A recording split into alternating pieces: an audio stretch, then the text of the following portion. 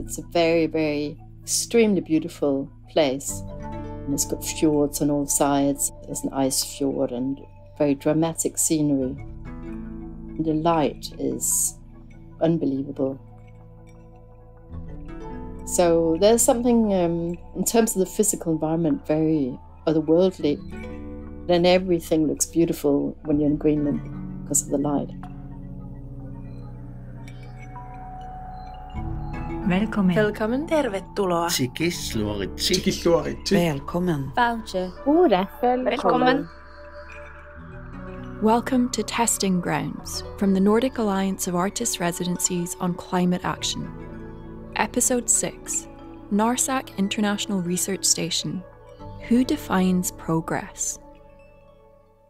Just a note that this episode includes brief mentions of suicide, alcoholism, and violence. Please take care as you listen. The Nordic Alliance of Artists' Residencies on Climate Action, or NAARCA, is a network of 7 artists' residencies across the Nordic region and Scotland. They've come together to explore what potential artists' residencies have to be testing grounds for new ways of living and working that are ecologically, socially, mentally, and financially sustainable. I'm Katie Revel. In this series, I'm talking to people in and around the NAARCA residencies about the themes, the challenges, and the questions they're grappling with, that we're all grappling with in the context of the climate crisis. In this episode, we're visiting NAARCA's Greenlandic partner, Narsaq International Research Station, also known as NIRS. My name is Lise Autogena. I'm a Danish-born artist living in the UK for many years. I am also a professor of cross-disciplinary art at Sheffield Hallam University. In year 2000, I established Narsaq International Research Station in South Greenland. Narsaq is a small town in the very south of Greenland. It's like a sort of big archipelago area, lots of islands. It's the center of food production in Greenland, in a way. It's surrounded by sheep farms, and the sheep farms are passed from generation to generation. It's a very strong cultural tradition, and there's a lot of pride around the sheep farming tradition. There is lots of fishing there, there's tourism. But Narsaq is special, I think, for many different reasons. It's like a sort of little microcosm of challenges the world is currently facing, and it feels like a real epicenter for understanding decision-making and geopolitics and the kind of balancing of progress and sustainable development, and also in terms of the social environment, the future of Greenland and the making of a new nation. All these kind of questions are really focused on the many things happening in Narsaq. And so for this reason, it feels like the center of the world.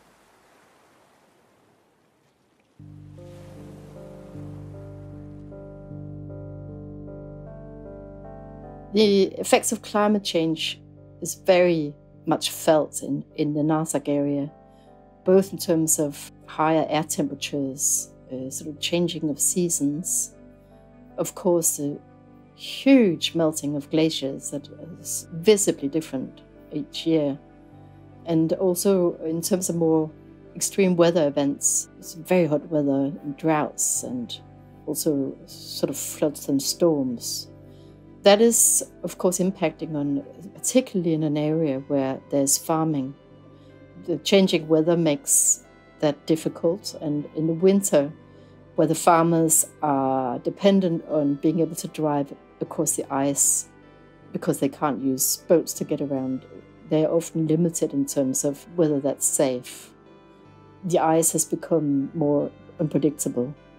What is also important to note is that mineral deposits are now exposed that were previously under the ice sheet, and therefore there's a lot of attention to Greenland and focused on possible mining activities.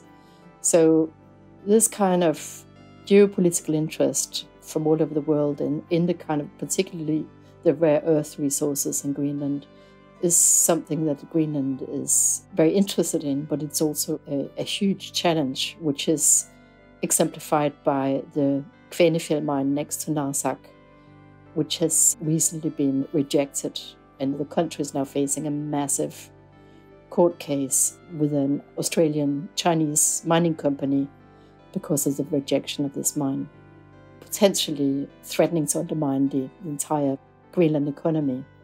In this way, climate change is providing new opportunities for Greenland to earn money, but it's also a massive challenge in terms of balancing a sustainable development of Greenland with respect of nature and local citizens.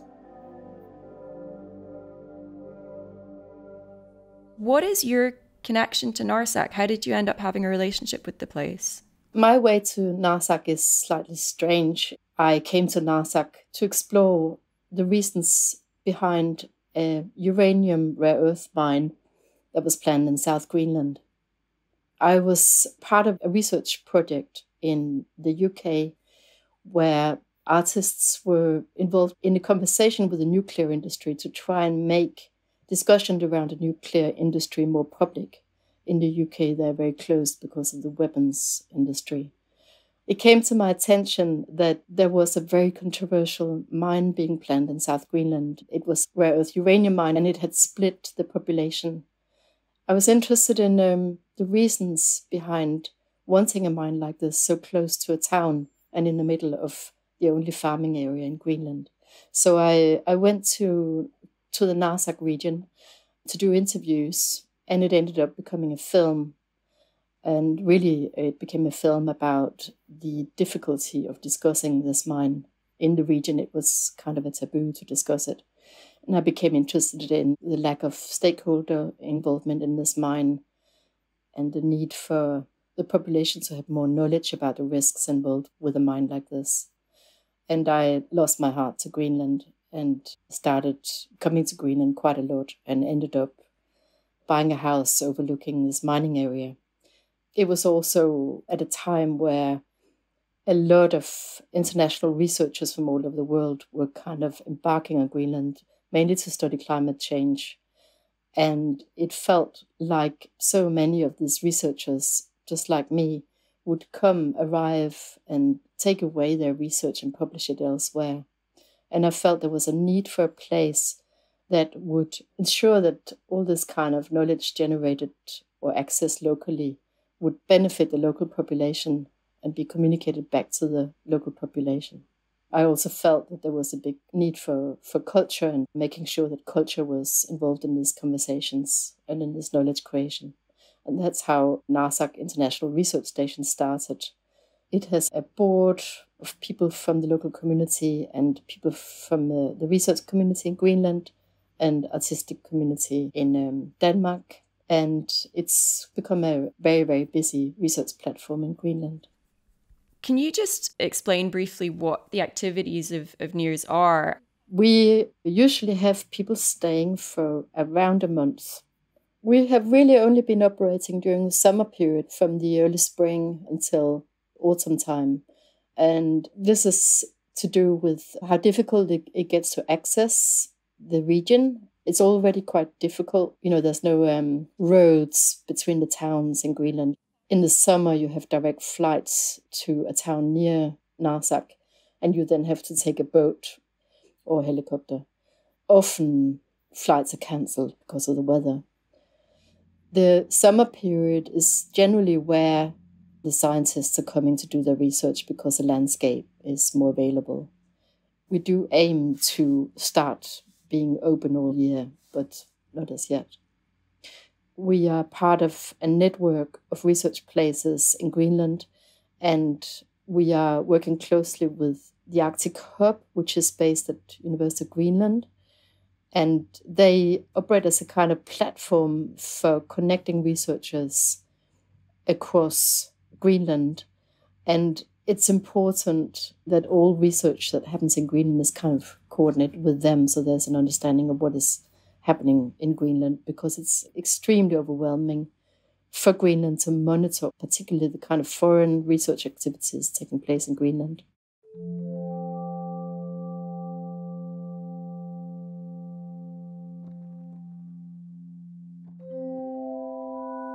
Our guests for this episode are filmmaker Inuk Jørgensen and psychologist Peter Berliner.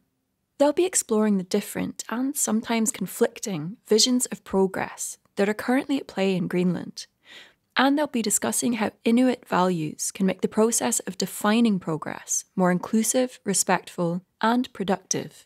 Inuk Jørgensen and Peter Berliner are both in different ways involved in Narsaq International Research Station. Inuk is on our advisory committee, and Peter Berliner is on the board of directors of NIRS. I really wanted them to have a conversation because they both, from very different perspectives, have a lot of awareness and a lot to say about the very powerful and transformative role of art and culture in Greenland and its impact in Greenland society, which is quite different from other places I have been. The arts play a very important role in Greenland and often is very powerful in generating social change. And I think those two that have both worked in Narsaq and knows Narsaq very well, perfectly placed to have a conversation from their different perspectives about those things and about the kind of priorities and challenges in Greenland society today. So that is why I have suggested that Inuk and Peter have a conversation.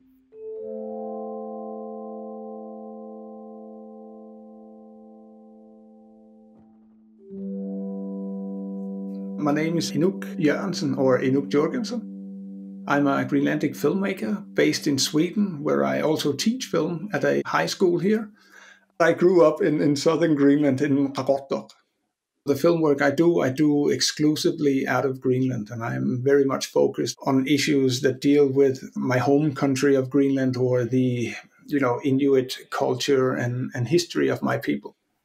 My name is Peter, and I'm a professor in Arctic community psychology at Idissimatusarfik, the University of Greenland. And I study mainly art and community, how you can use art to make social resilience, we used to say. Now we say social sustainability, which I like more. I was born in the Silak in the eastern part of Greenland, and during my years, I have been working in a lot of disaster interventions around the world to rebuild communities and societies. But always I keep coming back to Greenland. So Greenland is very deep in my heart. And I think that Greenland is a place, a culture, people who gives you a lot. And you always have to remember that when you receive a lot, you also have to give a lot back. And that is what I try to do. How would you say Greenland is being impacted by climate change? And it's a huge question, but maybe if there's something concrete that you've experienced, for example, or a change that you've seen over the years. I mean, on a grand scale, climate change is affecting Greenlandic culture. Like in northern Greenland, a lot of people who usually go out and fish on the ice during winter, they can't do it anymore. I mean, the number of dog sleds in northern Greenland has dropped dramatically, right? And I know on a small scale, me being from southern Greenland, I was there this summer filming my next project, and I went to this glacier where I've been, I don't know, not 100 times, but 50. I mean, I used to be a tourist guide, right? And I think the first time I was there was in 2003 or something. And, you'd get ashore, you'd walk up to this glacier, and the glacier was a wall, right? And just within the 5 or 6 years I was a tourist guide, this wall started crumbling and pretty much disappeared. When I was there this summer, and I hadn't been there for 15, 16 years, the boat didn't dock at the same place. They moved the little, where you go ashore, like a couple of 100 meters in. And this year we walked onto the glacier. There was no wall. And this is within my adult life. And I'm 42. I've still got half my life or something left, right? And I was shocked. It was a beautiful day, the sun was shining, and being out in nature and all that. But I was still struck by how not just visual this was, but how much it impacted me. This thing where I've gone to so many times had changed this much, this quickly.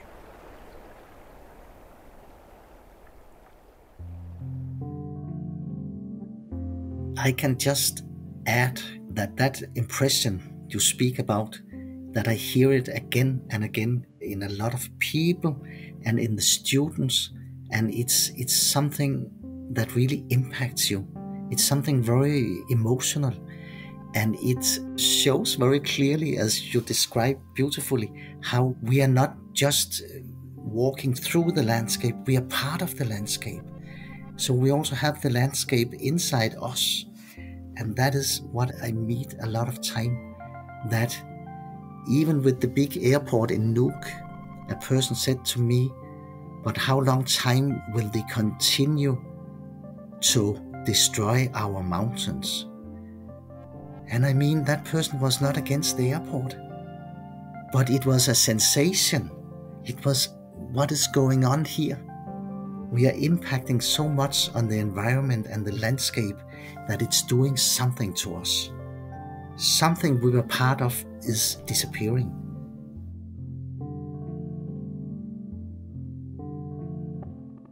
What do you think people need to understand about Greenland to be able to understand the context of the conversation we're going to have? If you had to sort of distill the essence of Greenland down, I guess, what makes the place unique, would you say? Well, I think coming from an arts background or a background in film, I think one of the things that makes Greenland special is that, as opposed to other places in the Nordic countries or pretty much in the rest of the world, the underrepresented part of the population is not a minority.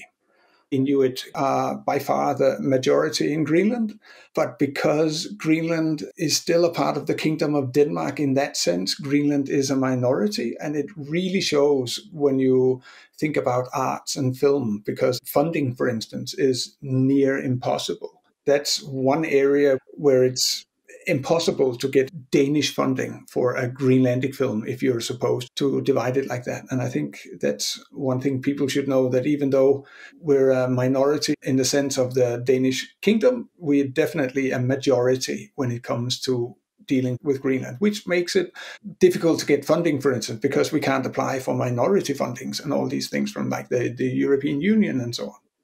That's really fascinating. Yeah. Peter, what would you say? I would say that it's very important to change the overall discourse about or on Greenland, because in Greenland, the culture is alive, the language is alive, people are very much alive, and it's a very productive and beautiful culture. And because Greenland is still a part of the Kingdom of Denmark, there has been for many years like a discourse that everything is wrong. Social problems, alcohol abuse, violence, and there's a lot of comparisons between Denmark, the Nordic countries, and Greenland. But as Inuk just said beautifully, Greenland will become, I think, the first nation of indigenous people. And we have to keep that in mind, that in that perspective, the people of Greenland are doing very, very well. And also, Greenland has been very active in promoting the rights of indigenous people. And I use the word indigenous. I know that some people say, you shouldn't do that, because then already you make stigma and all that. But that is not correct.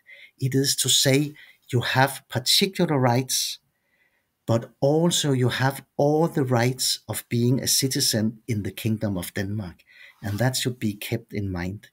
The majority, all the culture, the language in Greenland is Inuit culture, Inuit language. It is a culture with self-determination, And that should be kept in mind, that it's a very good example of how indigenous people can reach a state of self-determination. A related question I wanted to ask is, I know that your Inuit identity, that heritage, is a big, big part of the work that you do. And I guess it might seem like a bit of an obvious question, but you don't live in Greenland most of the time. Why is it important to you that that heritage is still such a big part of your work? I think there's a couple of reasons why my heritage, my background, makes up so much of my work. I find it very fascinating. So I think it's almost in my biology to make films and focus on stories that focus on like the culture and the history of the Greenlandic people. And there's a very much self-centered way of thinking about this. My parents' generations were told that get an education abroad, do good, come back, make your country better. And I, for one, am married to a foreigner. That's why I don't live in Greenland, right? So I think making films about Greenlandic issues is on a very personal level a way for me to confront my bad conscience, I would almost say, yeah. So I think there's the positive side that I think it's very interesting and it's a big part of me. And there's definitely also me fighting my conscience. Even though I'm far away physically, I still feel that a lot of my work, and both in film and teaching, is very much connected to Greenland. Peter, can you tell us a bit about your background? Where in Greenland did you grow up and what was your experience? My mother came from Denmark, my father as well. I always felt very attached to Greenland. I was born in a Masalik, it was called at that time. Now it's called the Silak. But Peter ended up spending a lot of his childhood in Denmark after his brother was taken there for medical treatment. Later, his family did move back to Greenland for a while, to the capital, Nuuk. And then we came back to the Silak just for the summer when I was 12 years old. And at that time, we went by a boat crossing the Atlantic back to Denmark. And I remember finally leaving Greenland. I saw the sunset and Greenland disappearing in the horizon. And I said, I will come back. I will come back. So that I did.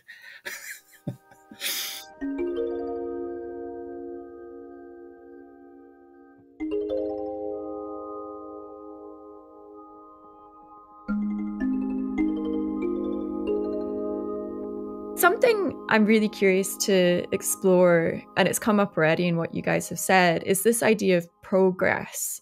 From what I've read, from what I've heard, the conversations I've had so far, it seems that in Greenland at the moment, there are quite a few different, maybe competing, but certainly contrasting ideas of what progress means, which vision of progress should be prioritized, and how that decision should be made.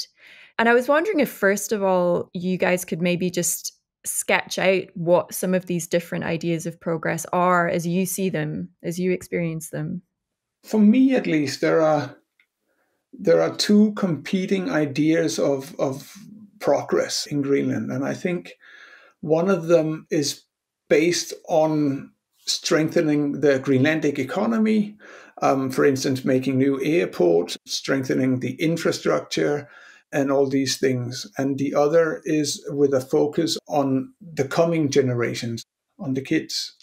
And I mean, they could go hand in hand, but the way I often see it play out in Greenland is that there's a contrast between, do you focus on the well-being of the children, or do you, in the case of my newest short film, build an airport, right? And I think that really does put everything into perspective, because I think a lot of the ideas about progress politically in Greenland is focused on infrastructure. In several towns, they're building new airports, the likes of which have never been made in the Arctic, I think, if you discount the military bases that the Americans and the Russians have everywhere. And this is good because this will definitely strengthen the economy of Greenland. But I also think people are forgetting a lot of the issues that, especially the school system, a lot of the social issues that are also present in Greenland. And I think, to me, it's not only very fascinating to work with, but I think at times quite frustrating. just a few days ago, I saw your short film, Inuk, and it made a very big impression on me. And in fact, I went there with the head of the Office of the Rights of the Child, and she is always repeating one thing that I think is so important. She says, listen to the children, listen to people. And also she speaks about the many cultures. We have many cultures, many Inuit cultures in different settlements and towns and so on. And she says, listen to people and always meet people with human dignity. And that is what I think you did in the film. Okay, we can also listen to the ideas of the airports, but we should also listen to the children. Because as you end the film by saying is, maybe children do not dream about airports, but they dream about a good life, security, trust, confidence, empathy, growing up with other people and the sense of belonging. And I think that Greenland is at a turning point now, because a lot of the institutions, a lot of the systems, they have been in a sense imported from Denmark. And I'm not criticizing anyone. I just say we also have to look at new options, because we are still losing too many children. They drop out of education. They are not happy in some families or in institutions. So I think time has come to rebuild the institutions based on Inuit values and ways of conflict resolution and social support. That's a new way of thinking. It is growing.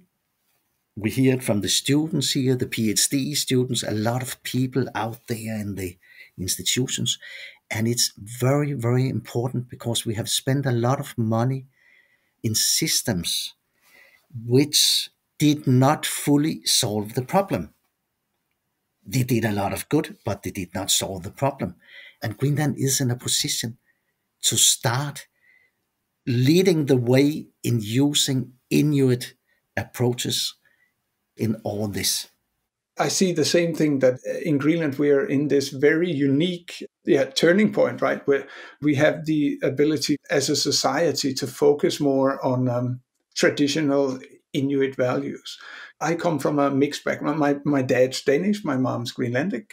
So I grew up in a bilingual home, right? I was spoon-fed academia, pretty much, right? I was spoon-fed the both languages, the language of the colonizer and the language of the colonized. Yeah. Thank you. Yeah. And so I remember moving to Denmark, because we were quite many young people from Greenland moving to Denmark to get an education. And even though it wasn't easy always, I definitely had a lot of privileges just being with my background than a lot of my peers. And I think we have a unique opportunity in Greenland to maybe even out these differences between cultures and languages. Yes, and I mean that sense of Greenland is in a beautiful and very strong position to play with these things, these categories, to find other categories.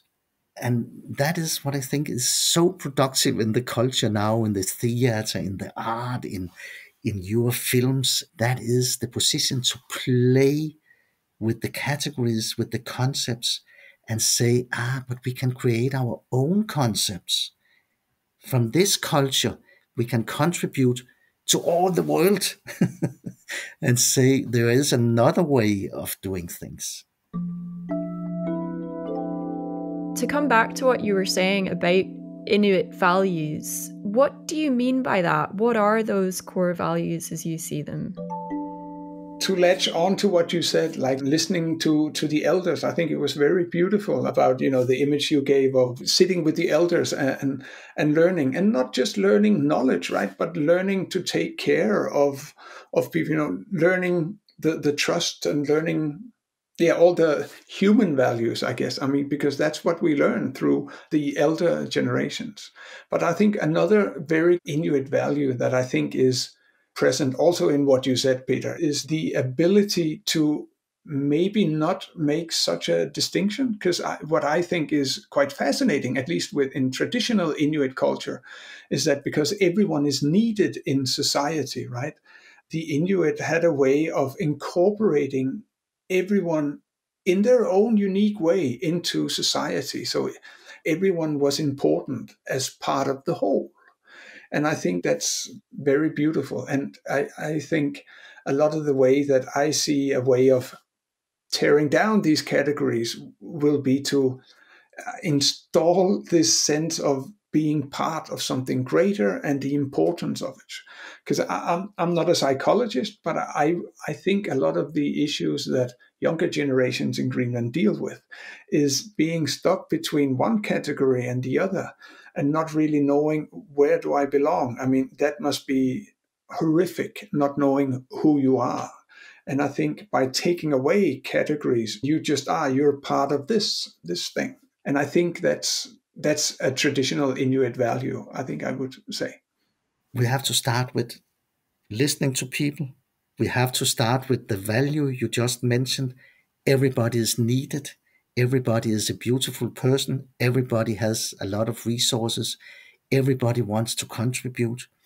And when we meet people with that approach, at least in my experience, mainly with teenagers and young people in their 20s, they really start to use the Inuit value of supporting each other. I think Inuk, a value is also that we should be in harmony. We should not have conflicts. We should support each other. We should integrate, include each other. And that is a very strong value or values in the culture. But what happens? Violence, we are transgressing the limits of other people. We are abusing other people. We are not listening to them. We are not listening to the silent voices of victims. And that is what we should do. We should open another kind of dialogue.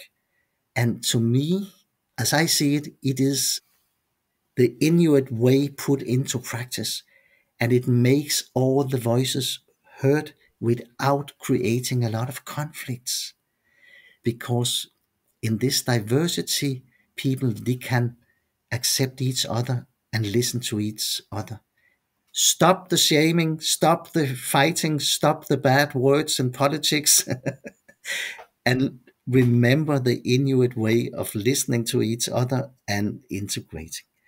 Also, now we're working in a project we call Sustainability Portraits, and we are trying to make it bigger and include Narsaq and other places. And I mean, maybe coming back to you, in what we try there is to say these values, maybe it's easier to make them visible in art, in visual art, maybe even in poetry and literature and photos, and because then we can reach the felt sense, the emotional intelligence of people, and also the social intelligence of people. And you just came last week to the university, and you spoke so beautifully about this, how to get in contact with people more directly than in what I'm doing all the time. Words. No pictures, emotions, connections. Thank you, Peter, for raising that subject of art. How do you think that can help in this process that you're talking about of reviving Inuit values, of co-creating this more inclusive idea of progress? What role does art have in that? I think one of the ways that the arts have a strength, at least in a Greenlandic sense, is that Inuit culture is by default a storytelling culture. I know a lot of people say this, that people have always told stories and such. But Greenlandic culture has a very strong oral tradition. They've always had it, I mean, for thousands of years. And a lot of these stories and a lot of this way of handing down knowledge through culture, through art, I guess you could say, is through telling compelling stories that may not deliver facts as much as they deliver feelings, as much as they deliver a sense of community. I mean, a lot of even in the Nordic countries, right? You have like the old folk tales of northern Germany or Denmark and what have you. The folklore was used in a way to bring up children, to tell them what was right and what was wrong. And the same is definitely true in Inuit storytelling, that the oral traditions was a way of communicating the values much more than communicating the facts. Enoch, I'm curious to know, as an artist, as a filmmaker, how do you see your role in all of this, in this process of exploring, discussing, sharing visions of progress for Greenland? How do I see my role? Yeah, well, I don't think I've ever been that conscious of my own role in society. I like what Peter said before of doing what feels right. I mean, being nice, I guess you could say. And I think what motivates me in my films is always something personal that either angers me or fascinates me. And what I've experienced, at least in the last 5 or 6 years through my filmmaking, is that they resonate quite a bit with a Greenlandic population. And I think that it's very humbling. But my films don't really come from a place where I see myself, oh, I have this role, I have to tell this story. But somehow, at least, yes, as I said, in the last few years, they've kind of filled that role, which I think is deeply, deeply moving as an artist. But I think going forward, I think I will continue doing what moves me. I'll just be pleased if people like it or find it fascinating. But I do think that art, and maybe especially film, because we've seen throughout history on an international scale how the medium of film has been used, at least within the last 150 years, as a way of almost nation building. I mean, after the Russian Revolution, I mean, film was the medium to communicate to the masses. We see it after the First World War, where Germany was this huge film center. We see it after the Second World War, where Danish national feeling had to be reborn, and we had a lot of the traditional Danish cinema being born back then. We see it with Hollywood today and American influence. And I think what we're seeing, at least within the global indigenous community, is that films dealing with indigenous issues are doing very well in the international scene. I think that's very interesting.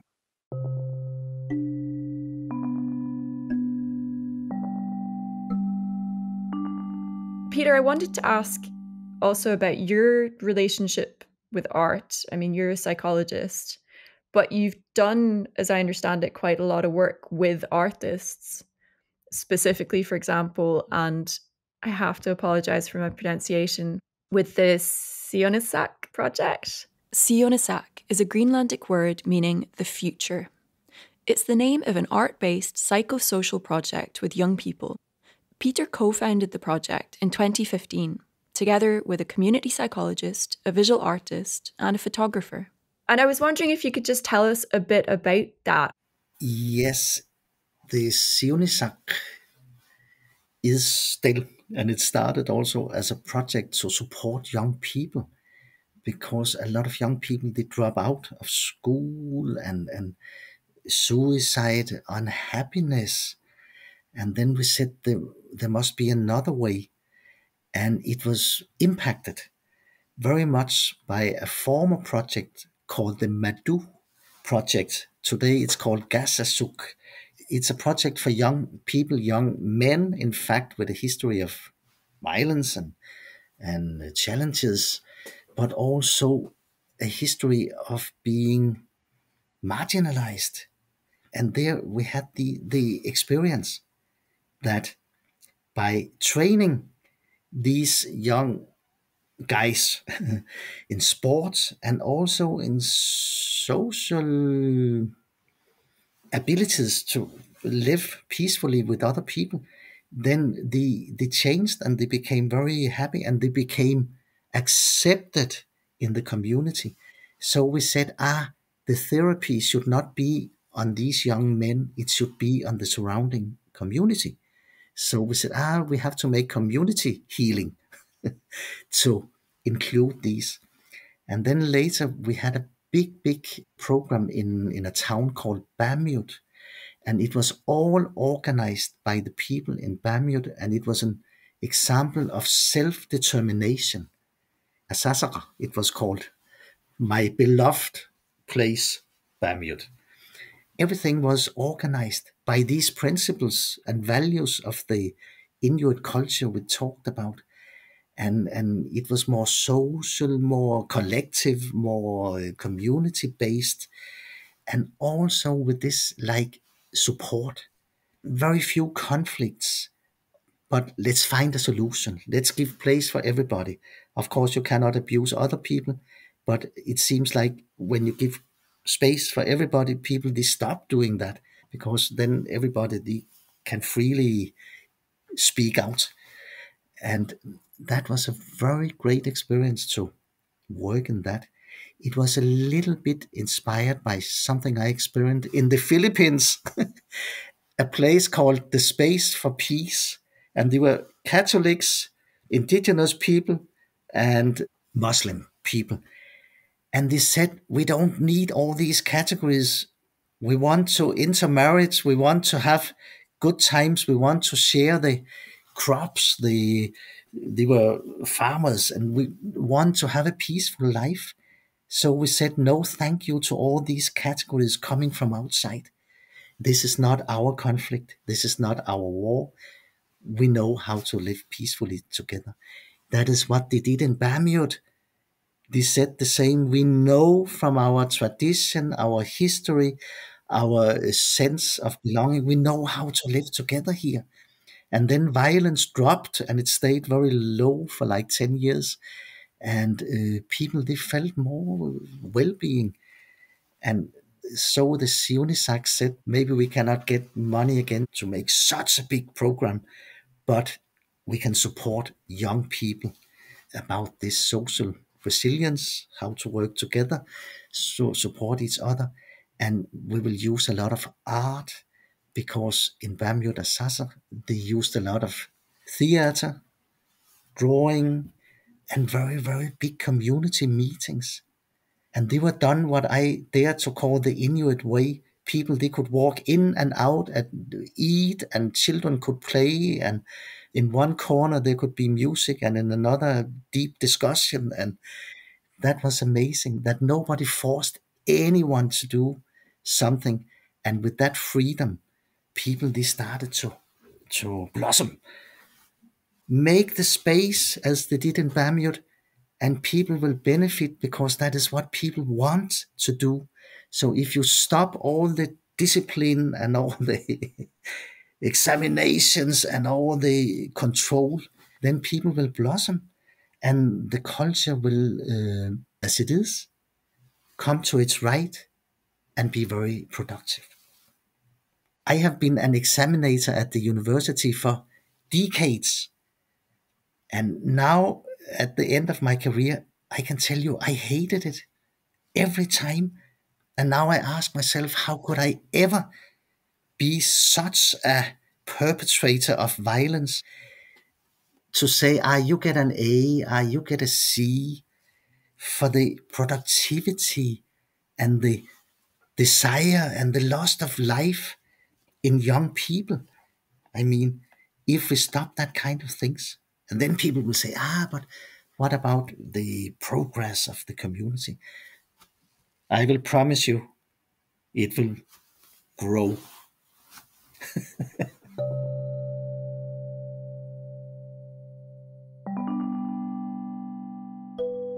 Why, as a psychologist, did you want to work with art and with artists?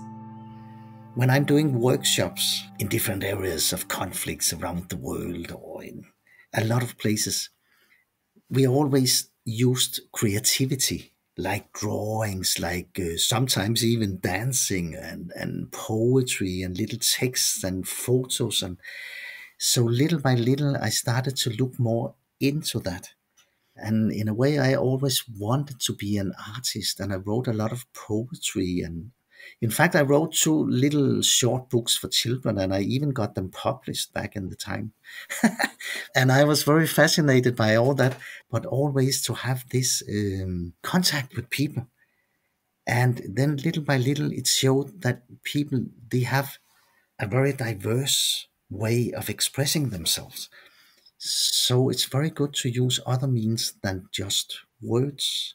And so when we started the Siunisaq project, we said, we also want a lot of art in this to open another space, another way of expression.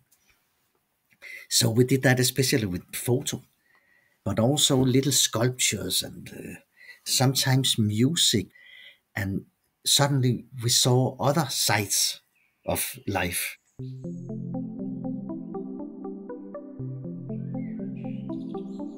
Photography is a central element of Siunisaq, the thinking being that it's an accessible way for young people to tell a story, express a mood, or present their point of view.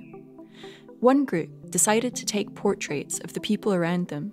And it was for me a very learning process, because people, they wanted to show themselves in a particular way in the portraits.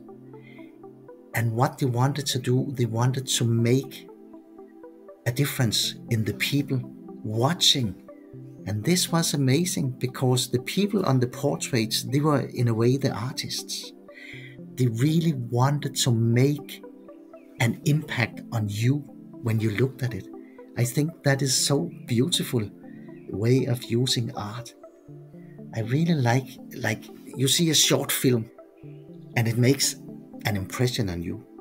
It's a piece of art, but the artwork includes also the performance, the audience, the impact.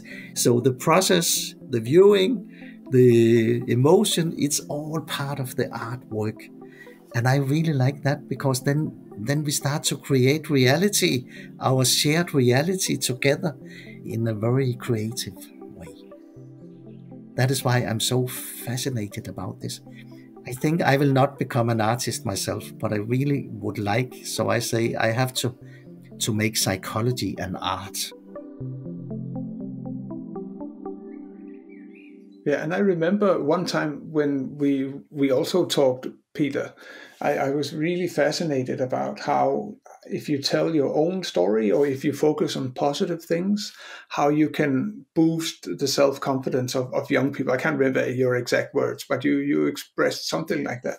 And I think art as such also has the role of telling not just positive things, but things that are true, so you can look inwards and discover who you are and why you are, or why you're important. I mean, this comes back to the idea of being part of something. I think that's what fascinates, at least me, with music and literature, film and everything. It's not just a point of identification, but it makes it internal for you in a way, right? You absorb the art. I think it's a beautiful way of expressing it. Yeah. I love your comment about making psychology an art. I mean, part of it, I guess, is about expanding our ideas of what art is and who an artist is as well.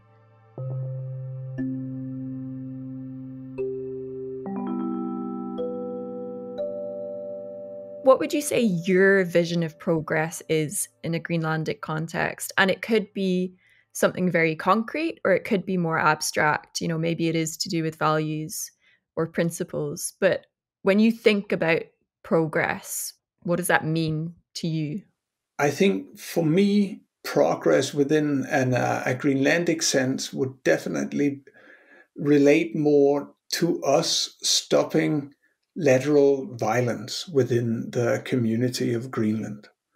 I think when we reach that, we could do anything. But I'm not saying that we should not focus on a lot of the more traditional capitalist ways of progress. People in the modern world, we do need jobs, we do need to make money, and we do need to, in Greenland's instance, have tourists who come and spend money. We do need that. But I think as a people, I think stopping lateral violence is, for me, priority number one. Accepting that we do have different opinions, but there is room for everyone. Yeah. I think often it's very tempting, and I find myself doing this a lot. It's tempting to fall into kind of binary thinking, you know, either it's resource extraction and tourism or it's something else, and actually making the point that it doesn't have to be that binary choice. So yeah, I think that's really helpful. Peter, how about you? What's progress to you? This holistic idea that sustainability, which is like a key word everywhere now, and it's very important, that it's also include the economic sustainability. But what I think that progress here is to put human dignity into it, to say, we have to work, we have to have tourism, we have to have mining, maybe we have to have but do it in a way with human dignity. Many years ago, it was a big discussion if people, they could show up at work in the morning and all that. But if people cannot show up at work, maybe it's something with the work we have to change. And that way of seeing it all connected, I think that is very, very important in this. And also to listen to people, make peaceful conflict resolution, to show another way. In a global sense, it's a small population. In the very old time, in the old Greek system of Athens, you had basic democracy. But you have more men participating in the basic democracy than you have the population in Greenland now. So I think to work with another sense of democracy and say, why do we have to copy the representative democracy instead of trying to work with something else? So I think this attitude of playing with possibilities, also to confront the social challenges, because we cannot continue to leave people behind. And we have to regain human dignity in this, that social justice, equality, human rights for everybody, and protection, as you say, Anouk, protection from violence, to stop the violence, is very, very important in this.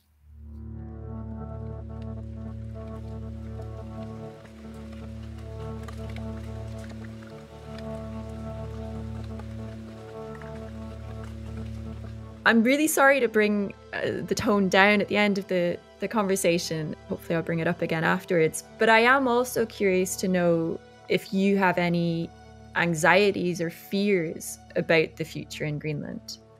Yeah, I think that I fear is the opposite of what you said, Peter. Not having a holistic approach to solving the issues. Because I feel, though I have had a great life and I've been very privileged in my youth and growing up, I also have been witnessing a lot of people struggling just to get the basics. And I think it's going to sound very harsh, but I think the worst thing we can do is continue down that path of not really doing anything. Because I really agree with what you're saying, Peter, about the importance of trying something else. I don't have the answers exactly to what that is, but I really feel that we should maybe, as you said, play with different ways of solving it. I mean, because at least in my last couple of films, I've been very focused on the idea of economic prosperity versus human dignity, I think. And I think we should look at it as, in a holistic way, just as you said, Peter. And I think my fear is that we won't do it and we will continue down this path. And I think that's a huge threat. And I think it's a very liable threat. I mean, I can almost see it in the horizon.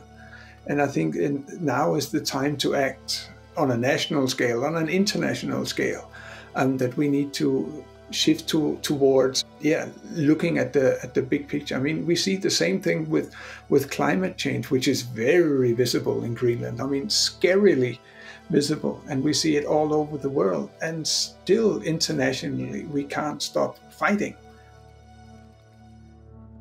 Now really is the time to act.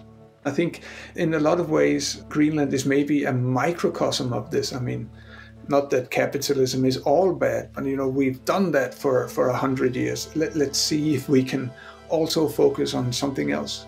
We can't just have growth for the sake of growth, because we have nothing left to steal from or to harvest from.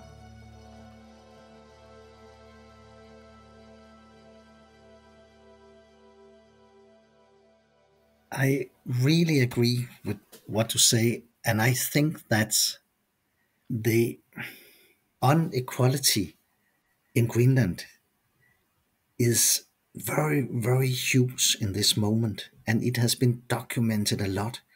But it's not just money and income. It's also in security, access to human rights, access to education in your own language, to the protection. So a huge difference.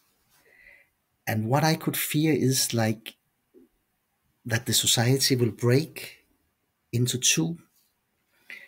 And I think time has come to say, how can we all take responsibility? Not just for me and my family, which is very important, and I really appreciate that, but also for the society and for the local communities. And I see people doing that, and that's the good thing. But I agree with Inuk. If we say, we just have to have growth and income and all that, so maybe we are losing the other sides. And I think the other sides, the social, the cultural, the environmental, these are the background for the growth in economy.